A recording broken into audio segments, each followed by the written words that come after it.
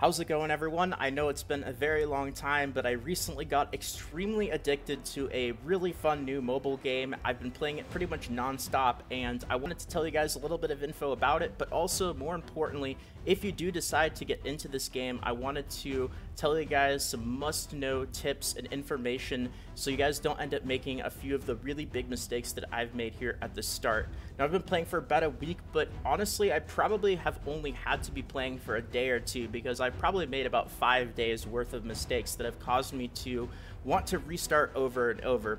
So with that being said, if you guys are interested, this is not a sponsored video or anything like that. I really do just truly enjoy this game. Nobody's paying me to play it. But I'll leave a referral link in the description. They actually just added this today, which is great timing. So if you guys do want to check it out, if you want to use my referral link, you'll get some rewards and I'll also get some goodies as well. So it works out for everybody. With that all being said, though, let's jump into it and let's talk about some things that you want to know about this game so that you don't make some really big mistakes that are going to cause you to want to restart like I have. So let's start off with tip number one. Now, this is going to be true for pretty much every single mobile game with a couple of exceptions, but very, very important. This is without a doubt the most important tip, and that is don't commit to playing your first account. Now, the reason isn't because you're going to make mistakes, because everybody makes mistakes, but it has to do with the champions or the characters, the heroes, whatever you want to call them in this game. Just like a lot of mobile games, it's all about the characters. It's all about collecting characters and also about the power and the strength of your characters. And just like a whole bunch of other mobile games, this game has a rarity system, it has a star system, and of course, what you're going to want to try to do, especially if you want to play this game on a budget or even stay completely free to play, is you don't want to just commit to playing your first account, because there's a good chance that you get along the lines and realize that you don't really have any good characters. Now, at that point, it's going to be a lot more difficult in order to try to get the characters that you are looking for, because of course it's always easier to do that stuff at the start. So my recommendations are, this is what I personally did, is I would just create a bunch of accounts.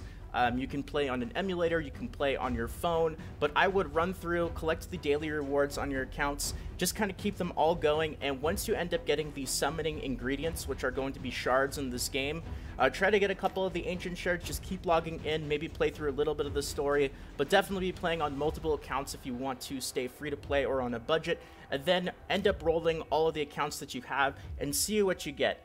See if you've gotten any 4-star or 5-star legendaries or epics, and if you haven't, just kind of pick which rares that you want to keep and what account you're going to want to continue with, because once you commit, then it's going to be a lot more difficult to try to get the stuff that you're looking for later on. So obviously you can kind of do that however you want to, but I would definitely not immediately commit to playing your very first account. Alright, tip number 2. This is another really, really important fundamental for mobile games. Resource management is incredibly important in so many different mobile games, and this is definitely no exception. Now, there are plenty of different resources in this game, but of course the main one is going to be your energy or your stamina system. As you can see, I have over the limit. You want to try not to have this happen, and if you do go over the limit, what you want to do is you want to try to use up all the energy that you have so you can go below the maximum. Now, when you are above the maximum energy, you aren't going to be gaining energy over time like you normally would, but there are going to be periods of time when you do play this game where you're just going to have more than the maximum energy, especially when you first start out and you're going to be leveling up a bunch. Every single level is going to be giving you a full energy refill, so for a pretty long time you're going to have over the maximum energy, and you can see even my account at level 27 still has over 1,000 energy right now. But very importantly is, I'm not just talking about your maximum energy, but there's a whole bunch of different things that you can look into a little bit deeper to min-max this so that you really get the most out of your resources. This is especially going to be important if you're free to play. Now, things that I'm talking about are like your inbox. Now, you're probably going to get a bunch of goodies over time.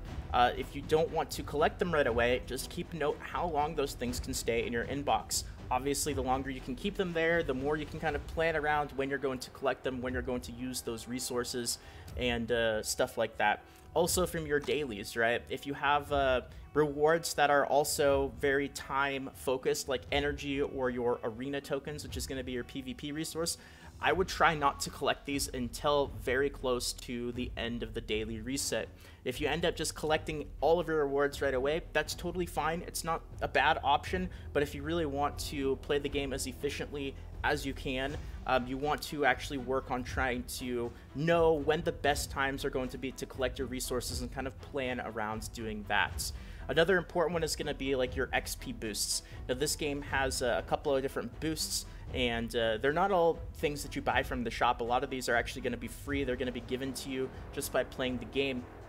Now, just an example, if I end up going to my quest, you'll see that I have some energy waiting for me. I have some arena tokens, 4 hours and 4 minutes left. I'm not going to collect these resources until probably 15 to 20 minutes before the reset. Now, another one is going to be like your double experience boosts. Here's some stuff that I have waiting for me that I have not actually claimed yet. Now, if I go and claim this, it'll give me a 100% experience boost for 1 day.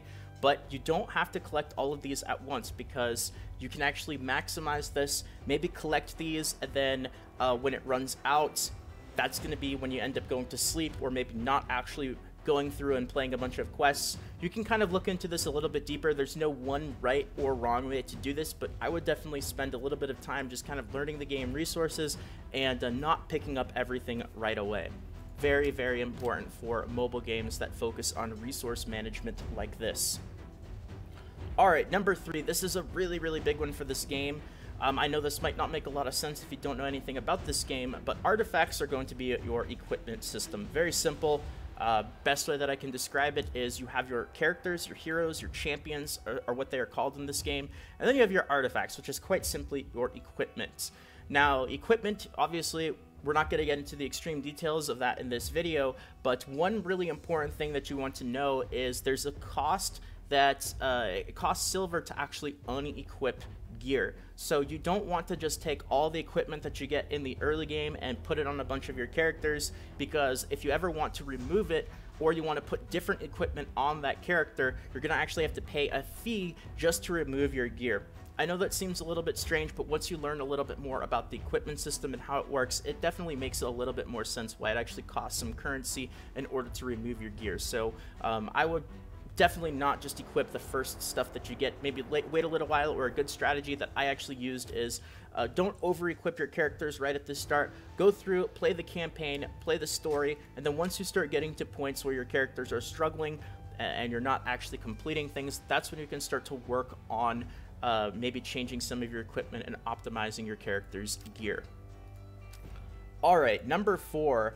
This is a very important one because of the way that essentially progressing works in this game. Don't throw aside low star and rarity champions. Not only are some of them actually pretty darn good, and you can actually get all of them up to 6 stars, even the lowest rarity, the commons and the uncommons, but you're also going to need a whole bunch of low rarity champions in order to boost your other champions. The way that it works is it's probably pretty similar to some other games, but when you actually decide to start progressing your champions and increasing their maximum levels, your legendaries are going to have a starting maximum level of 50, and they're going to start at 5 stars. Then you're going to have your epics, which are 4 stars and 40. Your 3 stars are going to be your rares, which have 30 maximum level. Your uncommons, 2 stars, 20 maximum level, and then your commons, 1 star and maximum level of 10.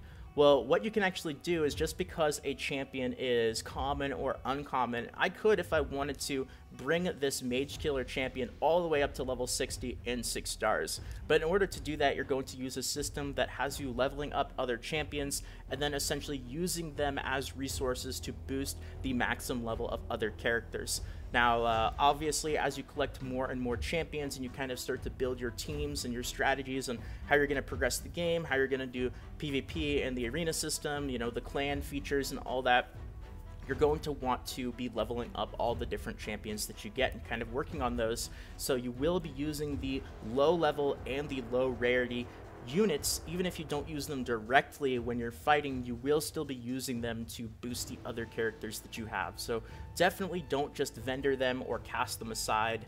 Not only that, but some of the rares and even some of the uncommons, which are the green characters, the green champions, they're actually decent even if you do decide to play them and use them in things like the arena.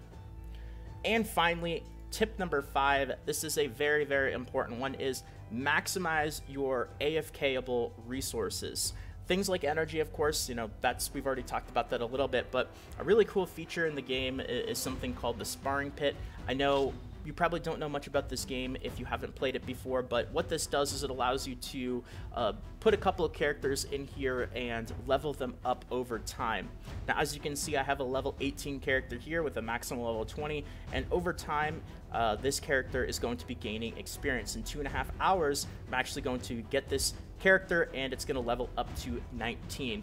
Well, I wouldn't really recommend buying stuff or spending gems right away, especially if you haven't played this game. Definitely don't forget tip number 1, do not commit to your first account, but definitely be making sure to maximize these resources. If you have to AFK or go away for a really long time, you probably don't want to put a low-level character in here because it's not going to take very long for it to get to a level up, and it can't actually get multiple levels in here. So if you have to go away for a while, you want to put a high-level character in here so that when you come back, you'll have maximized the experience. Also, things like the market, which is going to be your typical shop. I know a lot of games have systems like this where every hour it's going to refresh. Definitely keep an eye out for things like this. Definitely be maximizing your AFK resources because you don't even have to be playing. You can just check this every hour even if you are busy and don't really want to be playing the game actively at the moment. There's also a feature in the game called the mine. This is definitely something that I would recommend investing in sooner rather than later because while it costs a lot of gems to start off, what this is going to do is it's going to give you gems over time. So it takes approximately 3 months for this in order to pay off, but it's one of those resources, especially if you plan on being free to play or playing on a budget, that you probably want to invest in earlier rather than later. Now, I'm sure there's plenty of other stuff that I have not talked about. What I wanted to do in this video is just do a brief overview and also get into the kind of the mistakes that I've been making earlier on. So if you guys do decide to give this game a try, hopefully you'll save like 5 to 6 days worth of experimenting and learning a lot of the stuff that I just told you guys in the last 10 minutes. Once again, if you guys are interested, if you want to use my referral link, I'll leave a link in the description. You don't have to, of course. I'm not getting paid. I don't get anything except for the in-game bonuses for this referral link, which is just going to be some energy, some shards, some tomes, and some extra experience. But besides that, it's not like I'm getting paid. This isn't sponsored. I know this might be just kind of a random video out of nowhere, but you guys know that I do enjoy mobile games like this, and I've been pretty addicted, so I wanted to just tell you guys a little bit of info. Check this game out if you guys haven't, and hopefully you guys learned a little bit from this video if you guys do decide to play. With that all being said, if you guys enjoyed the video, definitely consider subscribing to the channel and leaving a like if you guys are new. People enjoy this stuff and I enjoy the game. Over the next couple of weeks, I'll definitely put some more videos out there, but once again, I've been pretty darn addicted to this game, so I definitely don't see myself stopping anytime in the immediate future. Thanks for watching, everyone. Have a great day, and until next time, this is Salt of the Salty Guild, signing out.